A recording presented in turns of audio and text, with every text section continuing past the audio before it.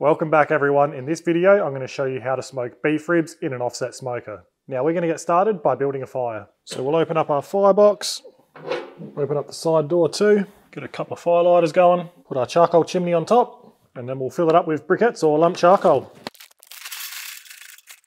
So we've got about 10 to 15 minutes before our briquettes are ready. So go ahead, get yourself a sharp knife and we'll get these beef ribs trimmed up. So we're going to start trimming on the underside. You've got a few options here. You can score the membrane, you can take it off, or what's probably quickest and easiest is just taking the membrane out in between the bones. Now that is super tough.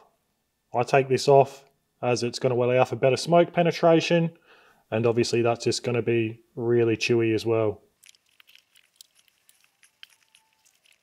You can tidy up any excess fat on the underside if there is any while you're here.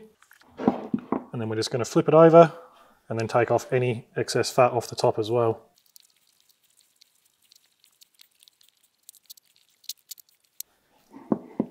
Right, so that fat's not too thick there, that'll render down nicely.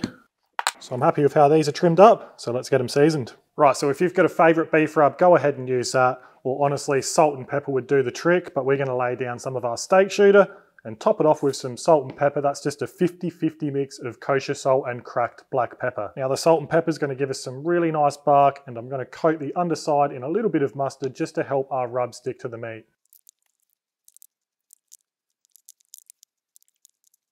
Right, so now we're all trimmed and seasoned up. All we've got to do is wait for our briquettes to be nice, red hot ashed over and ready to go. So we'll come back then. Right, so our briquettes are pretty much ready. Chuck some high heat gloves on and we'll take the chimney out. And I'm going to put my charcoal basket in, and then we'll pour our briquettes in. Now if you don't have a charcoal basket, just make sure your side firebox door is closed so your briquettes don't fall out. Then I've got a beautiful piece of iron bark here, just going to get that on. And I'm going to maintain my fire over this side of the firebox just so there's less direct heat coming into the cooking chamber. So now we can open up our chimney stack, and we're just going to wait for our log to completely have caught alight. Should only take a couple of minutes. That log's burning nicely now, so we're going to shut our firebox lid. We're going to leave our side door open for now, and I'm going to place the next log we'll use on top of the firebox. So preheating your next log is going to ensure that log catches fire really quick and it burns nice and clean. Throughout your cook, you want to see that nice, thin, clear, blue looking smoke, just like we have here. If you've got that thick, heavy white smoke, your fire's potentially smothering, or there's not enough oxygen in there. If you want to learn a bit more about offset smoker fire management, I'll chuck a link down in the description for you to check out. But for now, we're going to get our smoker up to temp. We're going to look to run these beef short ribs at about the 275 Fahrenheit or 135 Celsius range. So once we're up to temperature, we'll get these beef ribs in. All right, so you're always going to get a higher reading on your temperature gauges on the lid, as it's pretty close to the firebox. You've got a lot of direct heat that's rising and causing a higher temperature. I know on this smoker at around 400 Fahrenheit, it's actually at about 250 Fahrenheit on grate level. So if you do want to chuck a meat probe on the grate level just to see what's happening on your cooking grate, go ahead and do that. So I'm going to get these beef ribs on. As you can see, I've got a drip tray underneath there, and I'm going to face the thickest end towards the fire. So we'll shut our lid and let these beef ribs smoke away. So our job now is just to maintain that clean burning, steady fire. And after about an hour and every hour after that, we're going to spritz our beef ribs. I'm just going to use water, but if you want to use beef stock or apple cider vinegar, that's fine. It's not really going to help with any more flavour. It's more to help with a bit of moisture retention and bark formation. So we'll check back in around an hour once we're ready for our first spritz. All right, we are just over an hour in. These are looking awesome. Getting a little bit of drawback on the bones already. Let's give them a quick spritz. And while we're here, check our fire. Just about ready for another log. So we'll get that on. I like to leave the lid open until that log has caught alight. So it only took about 20 seconds. That's burning away nicely.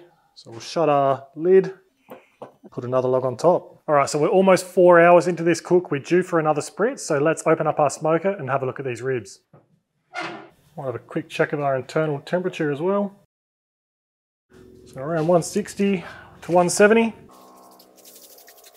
Just spritz, shut our lid, and keep it going.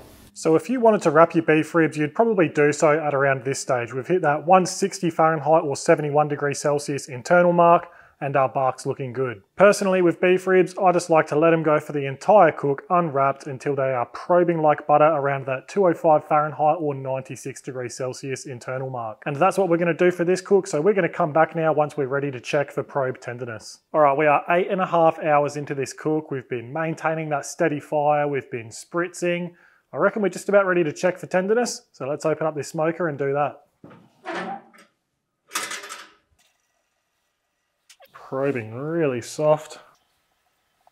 A little bit tight in the middle there. So our internal temps were around that 195 to 200 Fahrenheit mark. So our ribs are super close. Some parts were probing perfectly. And I reckon that spot through the middle that wasn't quite there will only be another 10-15 minutes away. So once these ribs are ready, we're going to give them a rest. Now I find beef ribs quite forgiving. Now I'm just going to let these rest at room temperature for 30 minutes before I slice and serve them. But if you've got the time, I definitely always recommend resting for at least an hour. And if you have wrapped your ribs in butcher's paper or foil, make sure you let them steam off just to stop that cooking process before you rest them. So we'll come back now once we're ready to slice these open and have a look. Let's cut these open.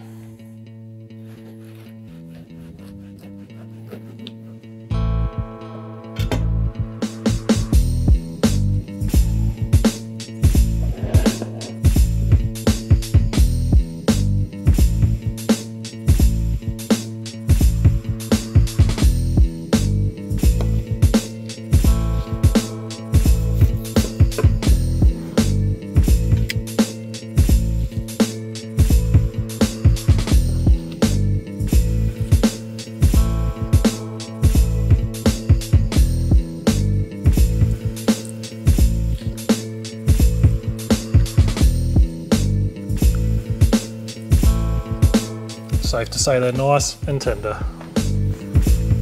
Seriously, how good did they look? Time for a taste. Oh man. The taste and texture on that is unbelievable. The steak shooter, the bark you get from that salt and pepper, the tenderness, that is one of the best beef ribs I've had. Now they were the Black Onyx brand by Ranges Valley. We picked them up from our butcher at Austral Meats. Highly recommend that stuff. It is super consistent quality. Oh, I'm gonna have more of that. Let's have a look at these other ribs.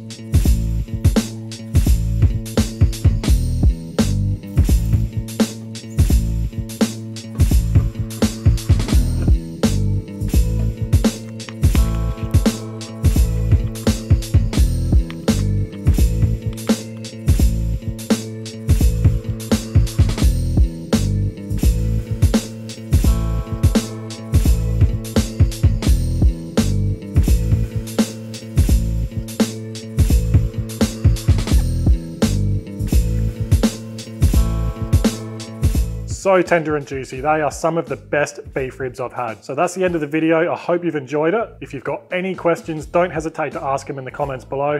Thanks for watching, and we'll see you next time.